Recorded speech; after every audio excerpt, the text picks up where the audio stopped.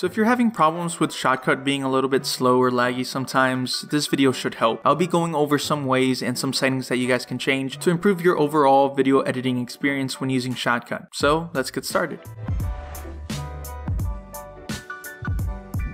So these settings should help you out when it comes to the overall performance of Shotcut. Now there are a lot of factors that may influence this, such as your computer hardware or even your overall computer system that you're running, since we know that video editing is really dependent on CPU, RAM, and the GPU can also be a good contributor. So depending on your specs and what computer system you're running, it's really dependent on the performance that Shotcut gives you. But these settings should help you out to get a smoother performance. Alright, so we're in Shotcut right now and I'm going to be showing you the first set of settings that you guys can change in order to actually have a better playback experience when you're scrubbing through your videos or you're just trying to view them while you're editing. So for this, we're just going to go to settings and we're going to use the real time and the progressive settings. As you can see, I already have them marked. So I'm just going to unmark those right now. I'm going to uncheck them and you guys will be able to see the difference. So right now, this is the original clip that I'm using with no enhanced settings. You can see that the frames are barely moving and it's kind of lagging. So if I go back to the settings and just check the real time frame dropping setting, you can see that the video is now playing a little bit more smoother. And as you can see, there's many other settings that you guys can mess around with, like the real-time setting, the progressive setting, as well as the preview scaling setting that you guys can use. This will basically scale your preview when you're watching your video on the preview screen when you're making these edits. You can also use the proxy, deinterlaser, and interpolation settings that you guys can mess around with. Now, I already have these settings adjusted to how I know my system can run it, and it runs pretty smooth, but you guys might have to do some testing and try each setting to see what combination works the best for you. So all these settings, if you enable them and you put them at a setting that you know that works together really well, should really help you guys have a better playback experience. You can also go to the video mode and change the video mode that you're actually watching your video as you edit. Now you can always change this back when you're about to render, but I always keep it at a default at 1080p 60 fps. But all these settings are different options for you guys to use, either to use separately or all together in order to have a better playback experience when you're editing it, making your video editing process a little bit more smoother. Now I know there is one more setting that you guys can use, and for that we're just going to go back to settings and we're going to use the proxy option. Now this setting is a proxy file that will be converted from your original clip. Now by choosing this option, you just have to click on the proxy and just click it to enable it. It should take a while to pop up a new window asking you guys if you want to make proxies for every file in this project. For now I'm just going to say no because I'm just using one file, but if you want to make proxies for every single file that you guys are using, well, you can do that. I usually just recommend it making it separate for each individual file. And as you can see, the proxy is on, and if I hit play, it plays really smoothly as you can see right now. So all you have to do is just go to the proxy option and turn it on, and it makes this file, which is basically a converted file that basically optimizes this file so it can be better viewed when you're editing. Now you can also make and download this proxy file and save it onto your computer, and all you have to do is just make sure that you select on the video file that you're editing, go to properties and use proxy. From there, the job tab will open and it will start downloading a proxy file for the video file that you have chosen. However, you don't have to do this. You don't have to make a proxy file and save it onto your computer, since it already gives you that option to use it inside Shotcut itself. Now there is one more setting and one more option that you guys can use, and it's basically converting your footage. Now all you have to do is just go back to the properties, select convert, and a new window should open up which says convert to edit friendly. Now this basically gives you a summary of what it is and what the file would turn out to. Now we got three options, which is good, better, and best. But as you can see, the file sizes do change depending on what setting you're converting your file to. So the better the file is, the more bigger the size will be. So the sweet spot that I've used in order to test this is between good and better. So you'll have a medium range to a large size file when you're converting this video file to make it a little bit more friendly when you're editing it. Now the difference between good, better, and best when it comes to playback smoothness on Shotcut does vary depending on your computer system, but I found the best option to use is the better or large file size when you're editing it. The difference between the better and the best option when you're converting it is is really small, and I don't think it's really worth it for the larger file size to have the best quality. So if you're using good or the better option, you should be fine, and it should play really smoothly when you're editing it. So all you have to do is just hit OK, and you gotta let it download in the Jobs tab as it opens. So as you can see, the converted file of our original clip has finished rendering or loading, and as you can see, we have the 2 files on our playlist, and I have moved the converted file onto the main timeline. So if we play it out real quick, we can see that it's really smooth and there's basically almost no lag whatsoever, and that's just using the converted file that we just converted our original clip into. So as you can see, this is a different option that you guys can use in order to improve your lag or experience a smoother playback when editing. So the last thing I want to show you is just a simple recap on how these simple settings can actually affect your playback when you're editing a video. So right now, this is the original clip that has not been converted or anything, and right now I'm just going to disable the real-time frame dropping setting and the progressive and all these other settings, including the proxy setting. I'm just going to be turning it off so you guys can see how the original file would play using Shotcut. So as you can see, if I hit play, it's really laggy and it's dropping a few frames and it's not really performing really good. So in comparison, I'm just going to turn back all the settings that I've had, the real-time dropping and the progressive scale, and with those 2 simple settings, you can see that it has improved dramatically, playing a little bit more smoother than the original file itself. You guys can mess around with the preview scaling, the interlace and interpolation settings, as well as the proxy settings. So in comparison, I'm just going to turn on the proxy setting so you guys can see how much better it gets if you're using these settings when you're editing. So as you can see, the proxy is on, and we can see that the file has changed to a proxy file, and I'll have everything else, all the other settings turned on, and as soon as I hit play, it plays really smooth as expected, and there's basically almost 0 to no lag at all. So as you can see, there are different options for you guys to use when it comes to adjusting Shotcut to your needs depending on how smooth you want your playback to be and to reduce overall lag at all. But these are the settings and options that I found the best to work when you're trying to reduce lag and improve the overall optimization when you're editing with Shotcut. So if you were having problems with Shotcut just because of this main reason, well, I hope this video helped you out. Now if you're struggling with anything else on Shotcut or just want to learn how to edit better videos using Shotcut, well, I have a full-on playlist for you guys covering different types of tutorials and topics when we're talking about video editing in Shotcut. So I got that playlist ready for you guys just in case you want to check it out. But if you have any other questions or any other suggestions for any future videos, well, let me know down in the comments. But that's pretty much it for today's video. I hope you guys enjoyed. Thank you for watching, and I'll see you on the next one.